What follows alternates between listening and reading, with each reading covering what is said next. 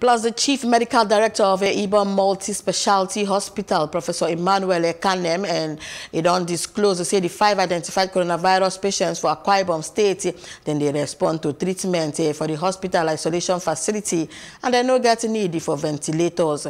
Ekanem say, in short, say with the quality for facilities the way they provided by the governor, say they no get fatality for the state. I mean, while the State Commissioner of Police, Moimi Edgar, he don't inspect some churches for the state. We have gone round for on-the-spot assessment of the lockdown order given by the Executive Governor of Akwa Ibom State. And the compliance has been very good. So let me use this opportunity to thank the people of Akwa Ibom for cooperating with security agents and ensuring they stay at home, keep safe. However, we noticed that one or two churches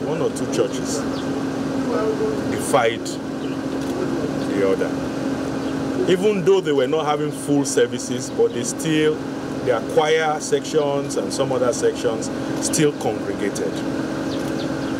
We have spoken to them, we have noted them, and we have warned that should there be a repeat of such violations of the Act, the church itself will be sealed on the orders of government, and the leadership of the church will be sanctioned. So they have taken note of that.